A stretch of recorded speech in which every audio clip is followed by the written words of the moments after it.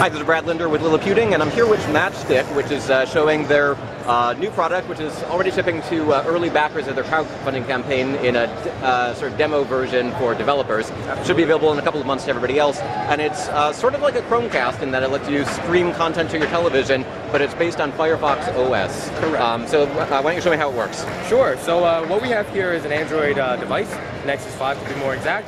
And what we're going to demo here, and on the TV we do have a Matchstick that's connected to that TV right now.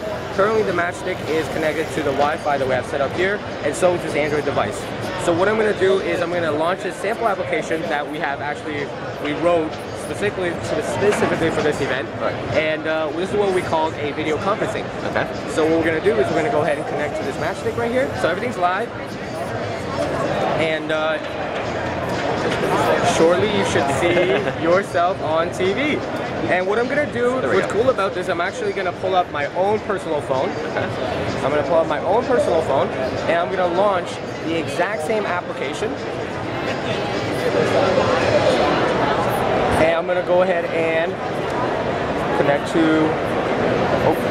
I guess I didn't connect to Wi-Fi. I'm sorry. Well, that's fine. On a show floor, these things never work as well as you want them to. You know what? But so the idea is that in addition to just streaming videos over the internet, you can do more than just YouTube or Netflix. You can run individual applications that are designed to take advantage of this feature, such as web conferencing or video chat features. Absolutely. Yeah. So really what we're really trying to show out here is that this device is not just for video consumption anymore. And the cool thing about this is that it doesn't have to be in the same area network either. Matchstick can be on Wi-Fi, and these two devices can be on 4G LTE or even in another area network, and they can still connect and discover each other. And that is the great thing about Matchstick, really. So on top of that, let me show you another application here. I'm going to launch the app push. So again, this is a sample application that we built. So we're going to go ahead and, looks like the network is down. Yeah, the network is. Yeah. Okay. Oh, there we go. So let's cast it over here. So what we're doing right now is we're pushing a video. Wow, this is really... These things always work better when you're at home and you don't have 1,000 wireless signals around you. Absolutely. Oh, there we go. Now we're talking. So right now we're pushing a video. It's just really our demo video, and to the TV via the Matchstick right now. The cool thing about this is that the video, Matchstick will actually prompt information back to the sender as the video is going. So we just saw a couch, and a couch appears in the application. Now this is not preset. It's actually the cloud is pushing the information to the sender in real time.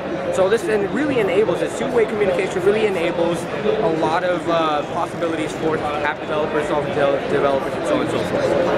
And since it's based on Firefox OS, it runs applications that are different from what you would get on something like a Google Chromecast, which is a much more limited, sort of closed source operating system, right? So again, the device works with Android, obviously, and it also works with Firefox OS. Okay, so I think this is a cool demo that maybe your readers or viewers might actually enjoy. What we're going to do is we're going to launch this application called Face Mask. All right, and we're going to go ahead and connect to this device, and we're going to go ahead and cast it. Again, we just wrote this for the demo purposes. And what I'm going to do right now is I'm going to take a picture of you, if you don't mind. Don't worry, we're not going to keep it or anything. And we're going to go ahead and launch the camera. Turn this around. And we're going to take a quick picture of Brad here. And we're going to go ahead and select it. And what's going to happen is the picture is going to get pushed to the TV screen via the Matchstick. Just give it a few seconds. And the Wi-Fi. There we go.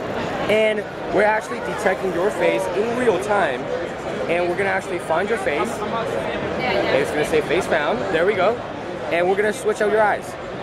Let's give you some fiery eyes here. So really, again, this is a very simple, kind of boring application, but really what we're trying to demonstrate here is that there are a lot of interactivity, a lot of functions that you can implement, and Matchstick is really capable of a lot. This is really what we're trying to show here. Okay. So right now, again, it started off as a crowdfunding project. It's going to developers in the early version. Final version should ship in a couple of months. And February to be exact. February. Okay, so not even a couple of months. I've forgotten. Actually, I think I ordered one for like $12 when you had the early campaign. Oh, you got one of those $12 ones. Yeah. And then I was like, oh, I should have gotten the developer. But whatever. Absolutely. So anyway, so it'll be coming soon. And after the crowdfunding campaign, what's next? Is it going to be available at retail prices or what? Yeah, we're definitely at the table with a lot of the larger distributors. computers right now, and we're also at the table with a lot of the content aggregators or VOD services, and so we have a lot of stuff coming from Matchstick. Okay. And the full retail price will be what? $25 MSRP. Okay, $25, a little bit cheaper than a Chromecast or a Fire TV stick. Yeah, absolutely. So it would be, especially if you're a techie, if you're a nerd like us, if you want to hack it, you want to make something out of it, everything's open source.